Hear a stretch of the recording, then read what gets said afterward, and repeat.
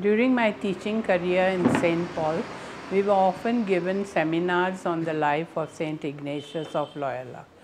And from this, I picked up one quality of St. Ignatius, and that is he was a man for others. I felt that I should do something in Belgaum. So I resigned my job from St. Paul's and I started a home named Karunalaya with a few of my like-minded people. This Karunalaya was started in 2004, and at present we look after 75 destitute. They are homeless, they have no family, and they are either paralyzed, bedridden, handicapped, but we look after them with a lot of love and care.